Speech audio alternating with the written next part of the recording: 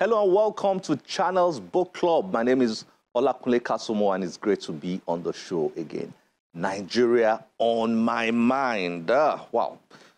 Here's a question for you. How many ethnic groups are in Nigeria? Shoot us an answer on Twitter or Facebook. Fastest fingers. If you get the answer to this question right, then you will get a copy of this book that we're reviewing today. How many ethnic groups do we have in Nigeria? Fastest fingers first. Well, we've got many. I won't tell you the answer, but you'll probably stumble on it later on this particular episode. But Nigeria is a beautiful country with so many ethnic groups. Some like to say tribes. I don't think so. I'm more comfortable using the terminology ethnic groups. I mean, if the Welsh form an ethnic group and the Irish form an ethnic group, then the Jaws and the Shakiris and the Urobos should be ethnic groups. Don't you think so? Well, somebody may say that might just be semantics. But many years ago, before the British came here and, put us together as a country in 1914. We were just many kingdoms made up this place that we now currently call Nigeria. Many kingdoms with their different cultures and traditions and languages, ways of doing things. And they just were all there. Some were friends, some were enemies, rivals, fighting, trading in slaves and all that. It was just a very big place with many kingdoms. Now, it's very interesting when you explore the kingdoms that make up Nigeria. It's such beautiful history. One of the kingdoms that has been around for so long are the Zuru people. I've got a book here titled Zuru People of Northwest Nigeria. I didn't know about the Zulus until I got sent a copy of this book, An Aspect of Lena Cultural Heritage, written by Bawa K. Amos, and it opened me up to such exciting history. Oh, I just kept reading and reading because it just opened me. It just shows how diverse Nigeria is. This book is special, and we've got the author with us on this particular episode. He came in. We had a wonderful time with him, and you will just love Bawa Amos. Let's get to meet with him and enjoy the conversation we had. Prince Amos Bawa is a businessman and author who is passionate about history. Bawa hails from the Senche extraction located in southwest Zuru, the origin of Proto-Lelna in Kebbi State, Nigeria. He is an alumnus of Federal Polytechnic Bida in Niger State, where he obtained an HND in accounting and an advanced certificate in computer science. Bawa, a member of the Association of Nigerian Authors, has authored several books including Chilela Calendar, Origin of Chilela, Burial Rites of Lelna, and Lelna, Boys and Girls, amongst others. He joins Channels Book Club to discuss his book, Zuru People of Northwest Nigeria. Bawa, nice to have you on Channels Book Club. Yes, thank you very much, sir. Welcome. Yes, thank you very much. I love your attire. Thank you. Oh, man. You. This is, we are going to be looking at your book, which is about the Zuru people. That's right. Of Northwest Nigeria. Yeah. But this is how the Zulus dress traditionally, right? Yes, historically. Yes, historically, this is how we dress. This is our traditional regalia. There are so many patterns of dressing, but this is the most common one. This is the most common. Yeah. This is a warrior's attire. Yes. Because the Zulus are warriors, right? Yes. Can you explain this attire? Well, you have just said it all. Once you dress like this, it means you are ready for war. The only thing here that is missing here is bow and arrow, because we don't use gun. We don't use guns. We use bow and arrow. Okay. And even the bow and the arrow is, I'm afraid, is poisoned.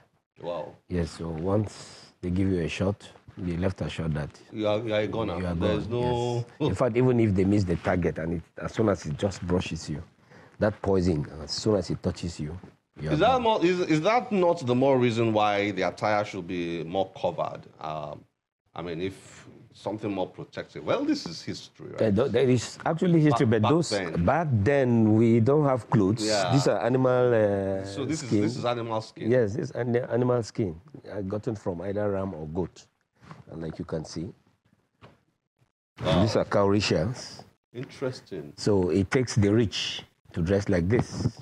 So this is a rich man's attire back then? As it were. Back then? Yes, it will interest you in the book. I was just explaining that you use this. This, we call it the kweze.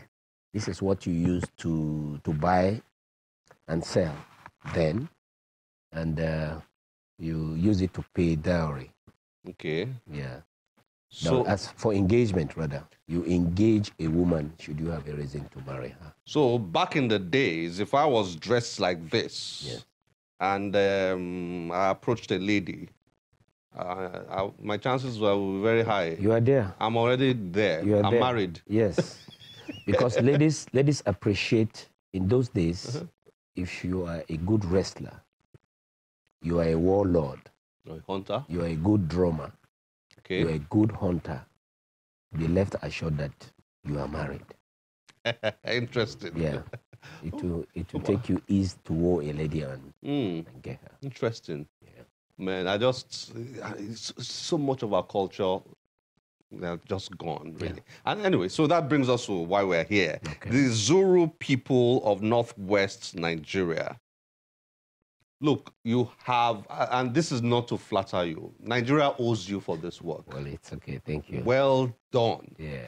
Because when a people have lost their culture and their history and their story, then they are gone. That's true. Isn't that true? That's true. And what you've done here is you have documented the story, the history, the culture of the Zuru people. Yes. Our viewers are probably curious. What's in here? Well, it's all about culture. And like the content of the book there, in fact, at one point, it will interest you that I didn't grow up in the village. Yes. And if you go through the book, I think I was introduced to my land in 86 or thereabouts. Yeah, you spoke about how you went there.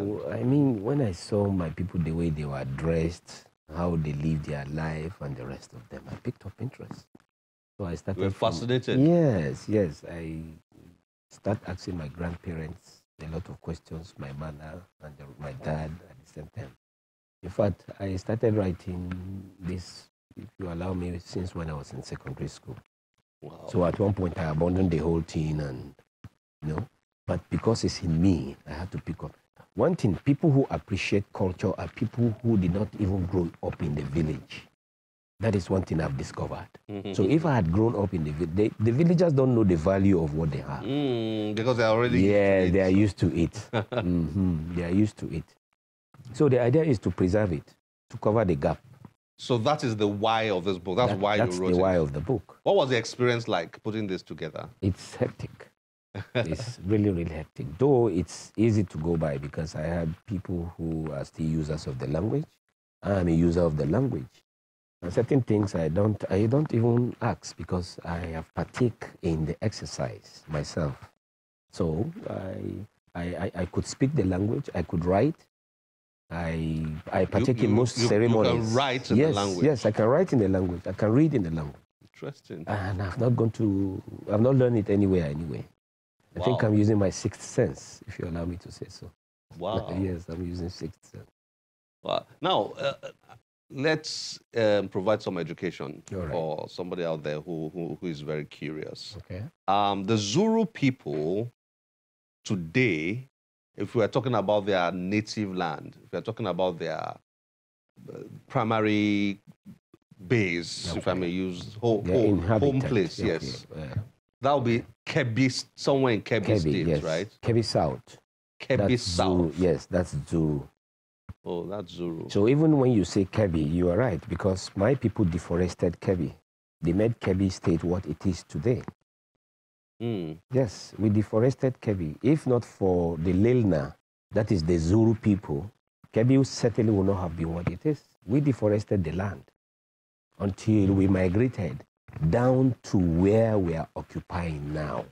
An element of my people who were left behind in Jega, in Aleru, in Gumi, they have Hausanized. They have lost their cultural identity. To the Hausas? Yes, to the Hausas. But then, they still know that this is our root. This is our origin.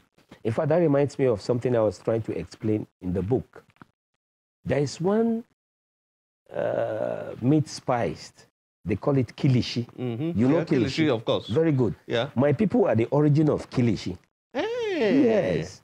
The man who is behind kilishi, his name is Kulshe. Kulshe. Kulshe. Yes, Kulshe is his name. That's where kilishi came from. Yes, that's where the word, that's the derivative. Goodness. That's the derivative for the word kilishi. It was the Hausa Fulani man who could not pronounce the indigenous name of Kulshe. He said kilishi in an attempt to pronounce Kulshe. That's how we ended up with kilishi. Yes. But let me tell you the story behind the story. Okay. Yes, it was a Zuru man, a Fulani man rather, took a Zuru man and he was rearing his cattle for him. Okay. And at one point, an average Zuru man is a hunter. So each time he kills a buffalo or a wild animal and the rest of them, those days, they use ash to preserve meat. You understand? Immediately they slaughter the animal, disassemble it. They use ash and rub it. Then shade dry it. What you people call tinko here in Lagos, Yoruba. So the idea is for it not to ferment. Ferment. So that's why it will not ferment. So it tastes like salt at one point. So the Fulanis, each time they come to that particular man, he gives them this smoked dry meat. So it tastes very sweet. Sweet. And the man who gives them this meat, his name is Kulshe. So each time they want to go see him, they will call him, instead of calling him Kulshe, they call him Kilishi.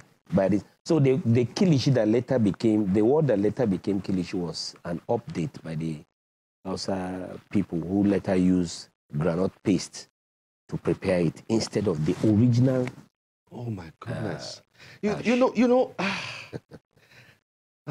Nigeria needs to find itself because everybody is stuck with Hausa, Igbos, and Yorubas. I mean, in the big cities and all that. We think Nigeria is about the Hausa, Igbos, and Yorubas. No. Even our politics is about the Hausa, Igbos, and Yorubas. No. That's a wrong.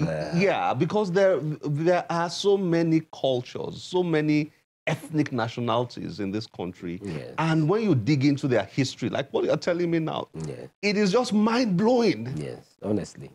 It is mind-blowing. And a lot of things. Before I come to some of the things you wrote here, in your book, you have photos of this, right? In your book. What are these? Well, this is my, let me call it kitchen intenso, where you serve your husband. A woman's use this as dish to serve her husband. So this is like a... Yes, this particular one now is the one for the food. This one, the big one? Yes, so we call it ihono. Ihono. That is calabash. This is where I put my food? Yes, meant for food, yes. Where you put your food. Yes. While this one is used for water. This is water? Yes.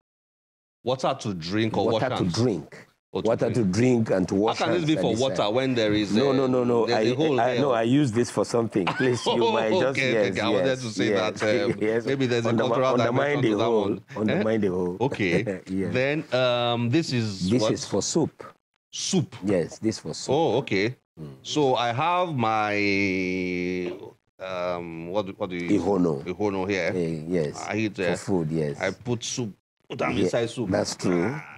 Interesting. That's true. Okay, this is what? So this is the arrangement. It goes back. Oh, this is how it goes. Then you cover. And you cover like that. And then you carry it. That's right. Now the woman now carries it and presents it to her husband. To her husband. In a kneeling position, anyway. In a kneeling position. Yeah. The Zulu women are too loyal to a fault. Too loyal. They are too loyal to a fault. If you know what it means, that's what we call golmo, just as it is in the case of the Bible. When Jacob had to labor, who had to labor for Rachel. Oh, yes, I remember. That is our culture. So if you know what it means to labor for your in-law for 7 years before you are given a wife, you know that that woman is a gold. So yeah. I remember I read that in your book. So if I want to marry, you have to labor for a 7 woman, years. Yes. I will work for her father for 7 years. That is golmo. 7 good years, not more. 7 years. Not more, not less. What am I going to be doing? What kind of work? Of course, farm work and oversight functions. Like roofing his house during December. The young men of today, they don't value. No. They don't even do it. They can't, including me that I'm talking to you here. I'm afraid. 7 years. 7 good years. Wow. In farm labor. That is contract. It's a marriage contract before you are given a wife. Now, in answering my question, you said that Zuru women are very loyal. Is that what makes them loyal? Yes, that makes because them, a man has worked for... It's part of what makes them loyal. We don't nurse divorce. We don't divorce our women. At all? No. There is no divorce in Zuru land. No divorce. Once you are married to a woman, you are married to one woman but one. Oh, there's no polygamy? No, there's polygamy on conditions. On conditions. Very, very rare.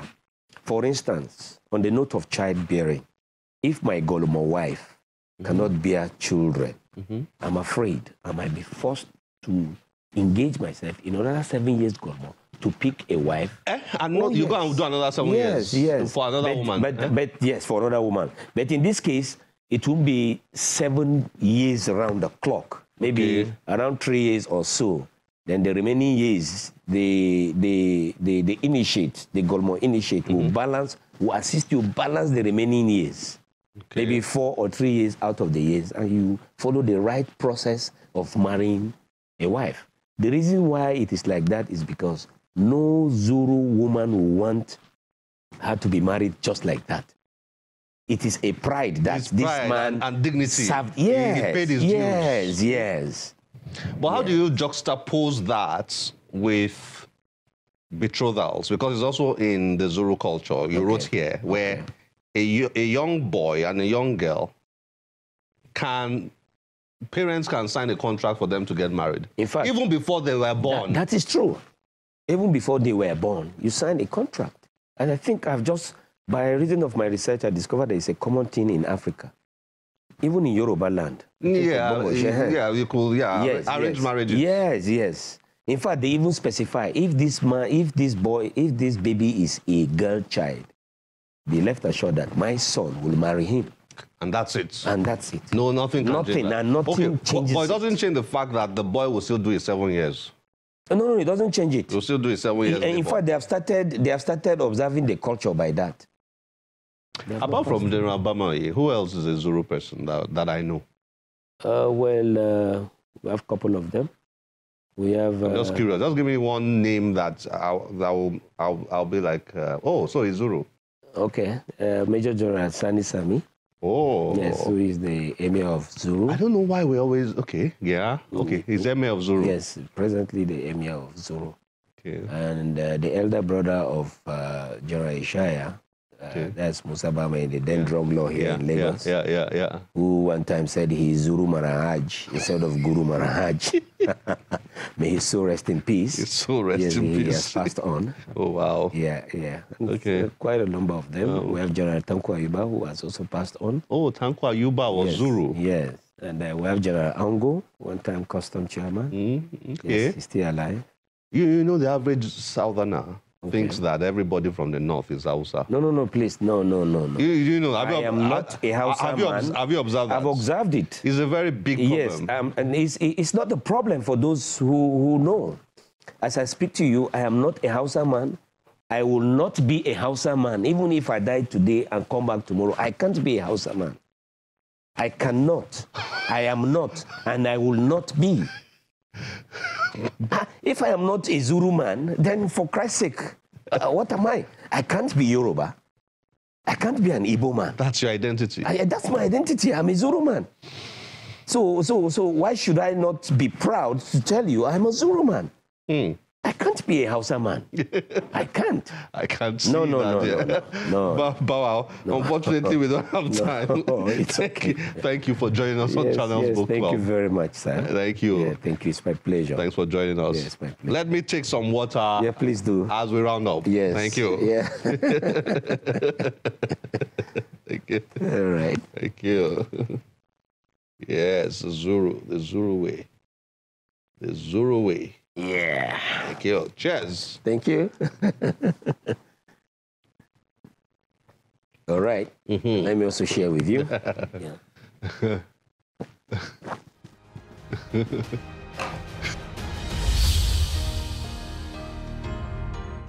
was so exciting speaking with Bawa Amos, so insightful.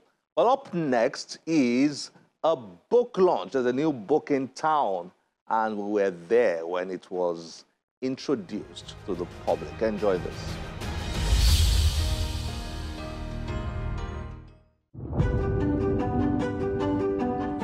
Military men and civilians gather here at Naval Hall, headquarter Nigerian Army Ordnance Corps in Lagos, for the official presentation of Abimbola Ogunbiyi's debut book, The Military Wife.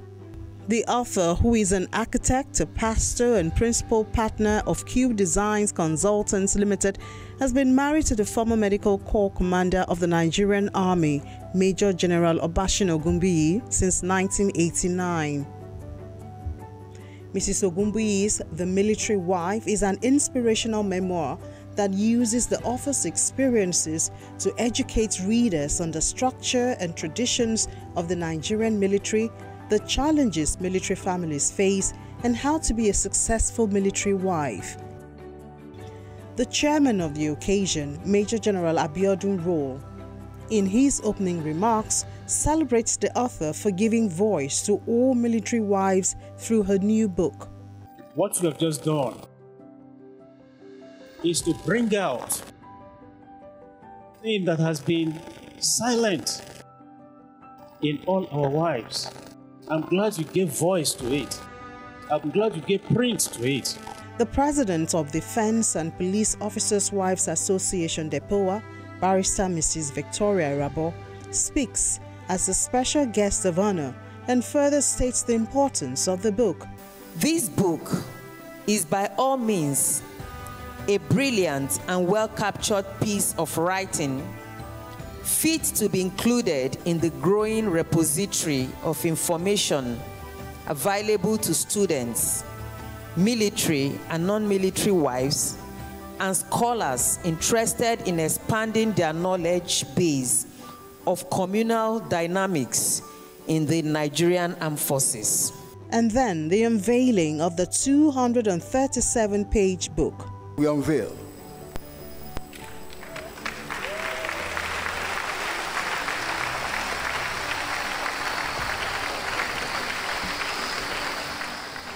First of all, I'd like to thank the Almighty God, who is the author and the finisher of my faith. He's the God that has given me enablement. He's the God that has helped me even to think of writing a book. But I also want to give honor to my late father, Sir Jacob Oyekola Afolabi, who always said, Abimbola, you must write a book. So my husband is the second chief editor. He read every chapter. He crossed every I, dotted every T. All the military protocols things I should not have said, he crossed them out. And every time I put it down, he asked me, where's the next chapter? Where's the next chapter? Where's the next chapter? If anyone could have encouraged me in this book, I would say it is him.